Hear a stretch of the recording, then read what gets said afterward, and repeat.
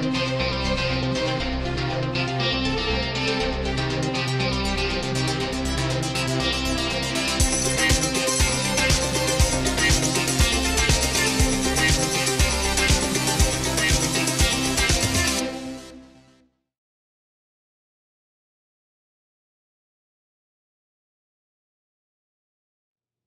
everybody, welcome to Wine World TV, the best wine show anywhere. I'm your host, Mark Fusco. Now before we get started, make sure you're smashing that like button and subscribing to the channel. Every like and subscription helps build the channel even better. Spread the word to your friends about the best wine show anywhere. All right, so about 7 months ago, I got approached about reviewing a new line of wines from the Rubin Winery. They are part of their Blue Bin series, a set of wines in plastic bottles. Now you might be going, what are we talking about, plastic bottles? These are the same ones, the same idea from last week. So, hold your horses, plastic bottles. Before I get into what these are and why, in case you didn't watch last week's episode, I'll also catch you up on the winery itself. Now, I also did this last episode. Now, I've reviewed their wines in the past, so I'll have links below to the backstory. The really short version is Ron was part of the beverage industry for a long time. He was with the family business. It was a wholesale liquor company in the early 70s. He eventually worked for Clearly Canadian, and then he bought the Republic of Tea. Then after that, he bought the River Road Family Vineyards and Winery in the Green Valley of the Russian River Valley. So that was the even shorter version. Last episode, I went through all the details about the wines, more about the plastic bottles and all that. So this episode, we're just going to get into the wines. Let's get the stats, shall we? So the first one will be the 2022 Blue Bin Chardonnay, suggested retail price $15.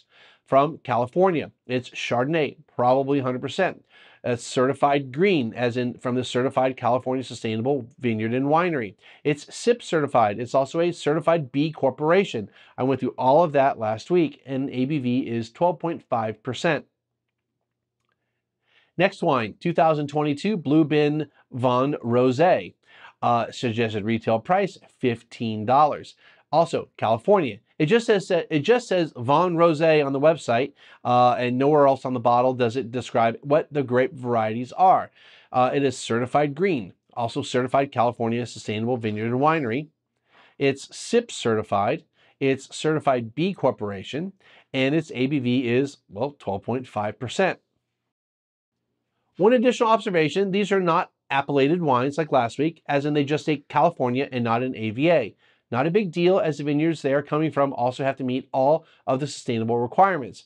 Also, it would be nice to know the grape varieties for the rosé. Maybe they plan on using different varieties every year. I don't know, but I would like to see that.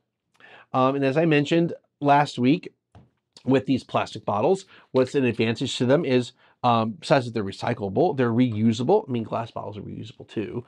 But because they are plastic, if you want to take them to places where plastic is forbidden, then you can, to like places like the pool, the beach, the river, anywhere that plastic is not a great idea, and then you bring plastic glasses. Or you drink it out of the bottle, whatever you want to do. I'm not going to judge. But so that's a huge advantage to this. And you could say you drink these wines, and then you could also put different wines, if you want to say get a little fancier with your wines in the glass forbidden areas, then you can do that and just put another wine in here. And since they're screw cap, again, advantage of screw cap, you can bring something a little fancier to the pool party. So all kinds of great things about this. Reusable, they're lightweight, use lower carbon footprint. They have that glass-like lining inside, so it helps prevent oxidation at least for 12 months from one of the studies I had. So cool things with that. You might hear noises in the background because someone is being very loud in their office, or not, because the noise reduction that I use might be getting rid of it. But if you hear distractions in the background, that's what's going on. All right. Plus it is during the day, hence why there's distractions in the background. So a plane might come overhead, or It was kind of windy earlier, but those usually get knocked out from the noise reduction. All right, let's get into the Chardonnay. It's got a good yellowish color. This is, I expect this from this wine, from this grape variety. And like I mentioned last week, also about last week, I said that last week's episode was on April 8th, Eclipse Day. No, I forgot. I'm recording these in a different order than what's going to come out. Eclipse was the week before. I'm recording the wine that's going to go out on Eclipse Day next because it's a red wine. Though I am using a separate glass. It's more about palate. Anyway, but I also mentioned about, concern about oxidation and all that. But those wines, the color, once I got them into the glass and looked at them, were fine. But yeah, so let's just smell it. So we got the usual thing.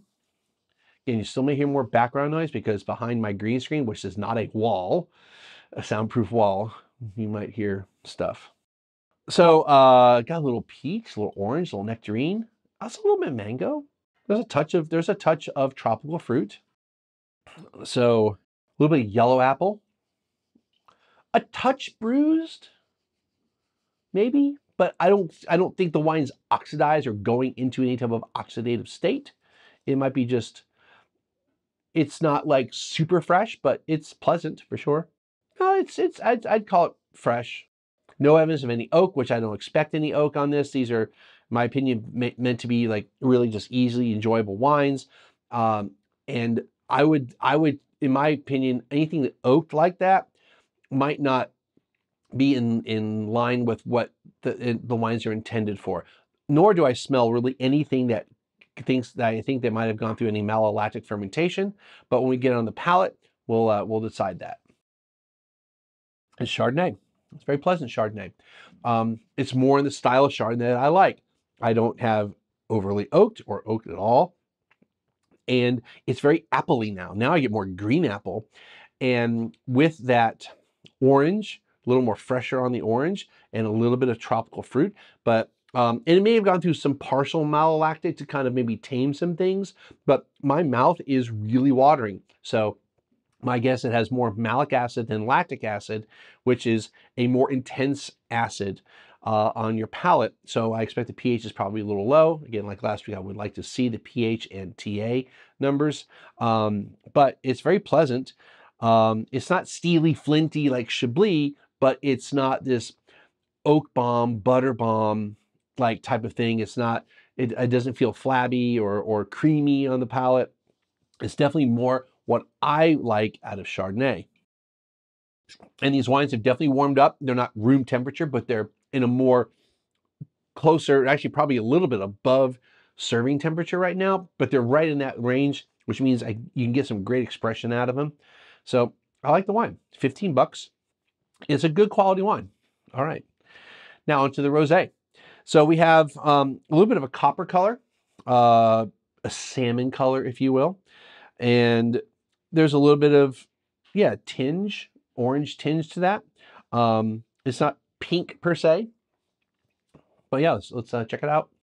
Aromatically, not a ton going on. I mean, I get a little bit of that strawberry, and that's about it. I mean, I usually expect strawberry, watermelon a lot of times out of most rosés, regardless of the grape variety that's used. It just kind of, that's what the winemaking style of rosé lends itself to. Especially if it's a traditional, very limited skin contact, and then you get it off the skins and you do that. If you're doing Saignée, which is still kind of like that, but you're bleeding off everything. You're bleeding off like a little bit from the skin contact to get your rosé, and then you're using the rest as a red wine, that's fine. If you're like mixing, putting a red and white wine together, not necessarily going to get it that way. And there's not a lot of quality rosés that are made that way. And a lot of places in the world, it's not allowed. I mean, like Europe, where they regulate a lot of things. But yeah, I mean, I get that pleasant strawberry, a little bit of raspberry, very light. Let's taste it. Get on the palate. I got something going on here. There's a little savoriness to this. Yeah. My guess is it's probably a Grenache-based rosé. You might have some Carignan, you might have some Cinsault, you might have some Syrah. I mean, it feels like it's more of a southeastern France style rosé, not quite Provençal. It's a little bit more savory. So we might be getting into things like Bandol, Tavel type of territory. I'd even say there's a little touch of like smokiness, barbecue feeling here. Definitely more earth going on. And the fruit is a little bit tart. It's more of a cranberry, like not like legit like you eat a cranberry because they're bitter, right? But there's a bitterness a little bit to it, like a cranberry-like thing going on, along with a little strawberry. Really no watermelon, but I kind of feel like this would be a great like picnic wine, a great barbecue wine. I think it would actually go really well with the meats, all the meats in a barbecue, like a brisket or ribs, you know, that kind of thing. It'd also go great with your potato salad. It's kind of funny because the other three wines did not inspire me food-wise. They were more like, yeah, man, like porch pounder, like you're at the beach, you're at the river, you're at the pool, perfect for that. It's just there to keep the party going. This, I feel, is a little more serious. I mean, I could bringing hot dogs to the beach. I remember as a kid going to the beach, putting hot dogs in the thermos, you know, having this with that, it'd be fantastic. This is my favorite of the group. Yeah, and you definitely get a little bit of the red fruits, that raspberry going through, the cranberry a little bit. It's a little bit more tame now. It's not as herbaceous and earthy as it was, but it's fantastic. This is the best of the group. And I mean, I would say in order, the Pinot Grigio, Sauvignon Blanc are about equal to me. The Chardonnay is a better wine more to my liking. Let's maybe not ranking it in quality level. I think they're all really good quality, but the Rosé is my favorite of the group. I think it just has more character, more things going on, more interesting. I feel there's more possibilities to it. And I'm going to enjoy that. I'll enjoy all the wines. I'm going to really enjoy that wine. All right. Well, that's going to do it for today's show. If you like what I'm doing, make sure you're smashing that like button and subscribing to the show and tell your friends, and we'll see everyone next time. Boom. Cheers.